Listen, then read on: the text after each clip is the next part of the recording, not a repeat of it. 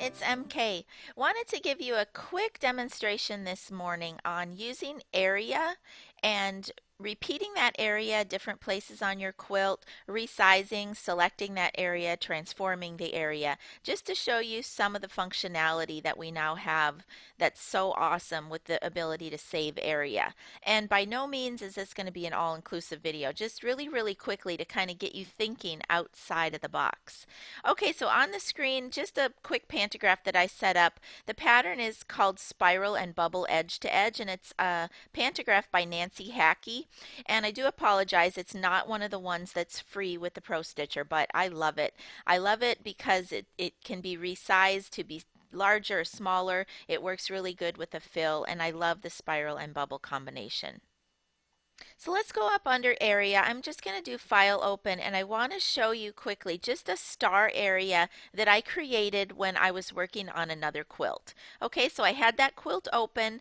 I just did my multi-point marking around a star that was on that quilt. Okay, multi-point, multi-point, multi-point to create that area. Then I just did file, save. I saved the area. I called it star, and now I can use that star area on any other project that I'm working on. I don't have to recreate that. Okay, so I just opened up that star. Now, one of the probably the best tips that I can give you for selecting area, which can be a little bit tricky if you're not familiar with working with it. If you have a design open and an area open and you're trying to select just the area, my biggest tip for you is to make sure that you click on area up here in the tabs and then click this select button right here. That will allow you to select the area and move the area around. If you have this button just selected, sometimes you're going to be selecting your design, and that's not what you want. You want to select the area, and you get yourself frustrated why you can't select the area. Okay, so biggest tip, just click area, click select, and then you can select that area and move it around. So let's just say I wanted to place this right here and I wanted to do some cropping. Okay, now if I choose that, select, and I just select over here in my pattern, that selects the pattern. It's positioned. I can just do modify, crop, close my edges, crop out the inside of the star, and we're good. I'm going to baseline. Now let's say I want to move that star to a different area and do some cropping. Okay, again, area, select. Now I can just click, hold, and drag, and I can move it some other place. Well, let's say I want it a little bigger or a little smaller. It's still selected. Let's go to our transform tool.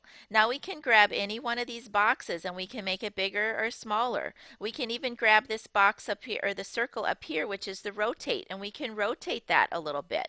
And then, again, we can transform it in any way that we want. Once we get it to the orientation and size that we want, we can move it around a little bit. Again, let's click the normal select button, select our pattern. We'll just do modify, crop, closed, inside. Make sure we baseline so we don't lose what we just did.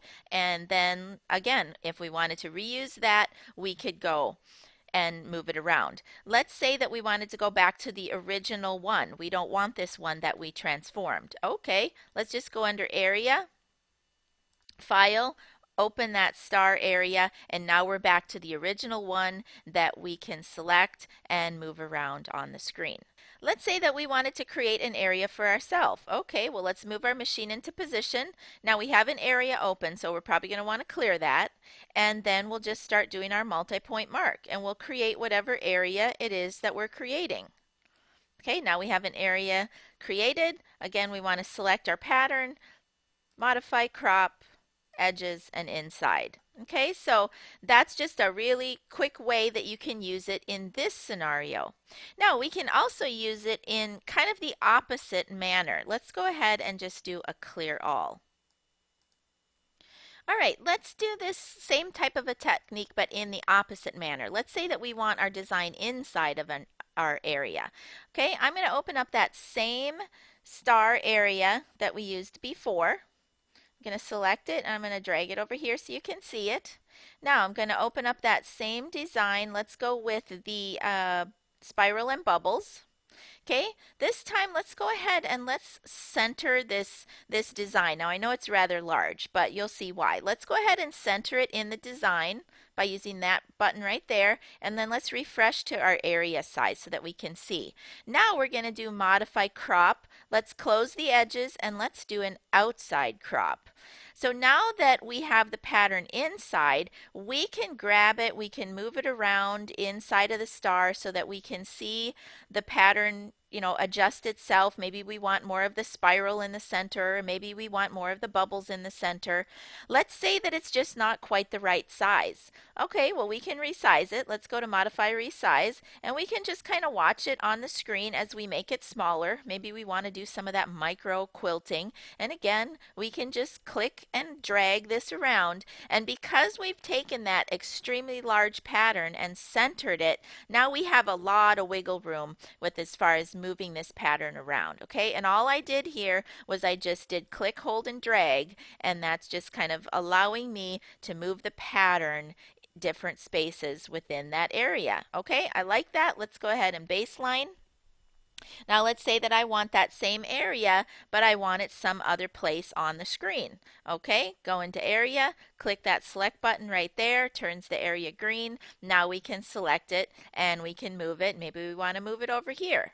But maybe we wanted a different size. Okay, let's use our transform tool. We can go ahead and make it any size we want. We can make it narrow. We can use the rotate box up here, or rather circle, and we can twirl that around. Let's say we want to drop a different design in there. Okay, let's go ahead. I created a different one, and this time it's with a pattern called Slick. Again, it's just a pantograph. This time it's by Digitech.